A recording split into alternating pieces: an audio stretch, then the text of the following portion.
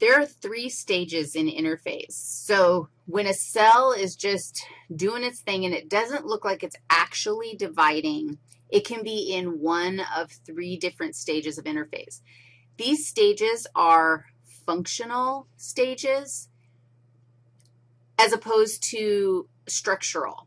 Like we can't actually look in and see the difference from a microscopic view. We probably could see the difference if we could dive in with an electronic microscope and do some kind of crazy magic school bus evaluation, but we're not going to do that. So we can't actually tell the difference between these stages anatomically, but there are functional differences. So back in the day, they thought that nothing was happening during interphase. This is a common perception that happens where literally many times we've looked at a process and gone, nothing's going on there, so let's name it nothing. And G actually stands for gap. So this is actually considered the first gap where nothing is happening. But really, during G1 of interphase, which is the first stage of interphase, the cell is living. I say chilling like a villain because that's way cooler than just living, but it's doing its thing. So if it's a muscle cell, it's just contracting. If it's a neuron, then it's sending messages. And if it's an endocrine cell, it's barfing out hormones. It's just doing what it's supposed to be doing to survive. At some point in G1, the cell may or may not get a message. It's time to divide. If you think about it, so this is optional. Now, this is a cool phenomenon. The cells lining your intestinal tract go through mitosis. They divide and replace themselves every 12 days.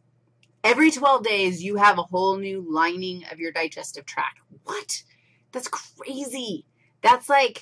That's really fast mitosis. So for those cells, G1 is going to be like not very long before the message is, dude, it's time to divide.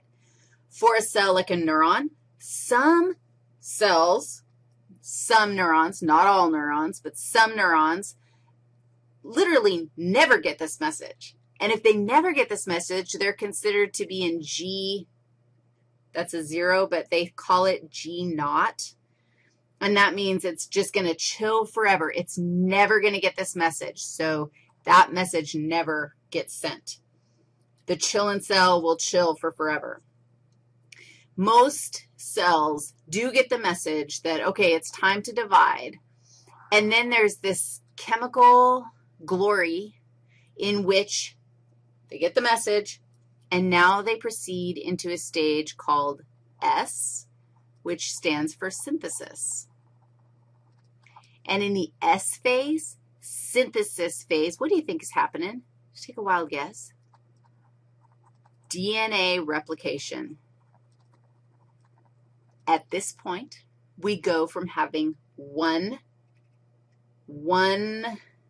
my chromosomes go from looking like that after S to looking like, before S, to looking like this after S. So this is S. Does that make sense to you? Of course, we get our sister chromatids. Before S, there's no sisters in this mix. And there's a little bit of sadness about that because everybody wants to have a sister. But after S, we get some sisters in the house. And then it's a really crowded party in there. We've doubled our DNA. We haven't doubled the number of chromosomes because, remember, sisters are joined at 1 centromere. But then we go into, again, the message like everything's cool, let's keep going. We've doubled our DNA. We move into G2, the second gap, and this is where everything else is prepped for division. simply meaning, dude, we're going to need mitochondria for each cell. We're going to need some ribosomes for each cell. We're going to need a new nucleolus in each cell. Endoplasmic reticulum, got to have some of that. Everything else gets prepared so that the division of the whole process can happen. Now we're ready. All the way through interphase, there are these little checkpoints that say, are you cool? Because if you look wonky at all, like you have too much DNA, too little DNA, some crazy mutation, you messed up when you were replicating, all the way through this, there are these little checkpoints that say, sorry, dude, you didn't make the cut. You don't get to divide. And that, I'm just going to show you what, seriously, if anybody can understand that, I would be delighted. Like, that's unbelievable. Cancer is mitosis gone bad. Mitosis gone crazy. It's mitosis, too much mitosis. I mean, would you have ever thought you could ever have too much mitosis? But you can, and that's cancer. You're going to form a tumor. You reproduce too much where you're not supposed to, and then you get a bump because there's growing tissue there. They think that cancer is caused by the malfunctioning of proteins at one of these checkpoints.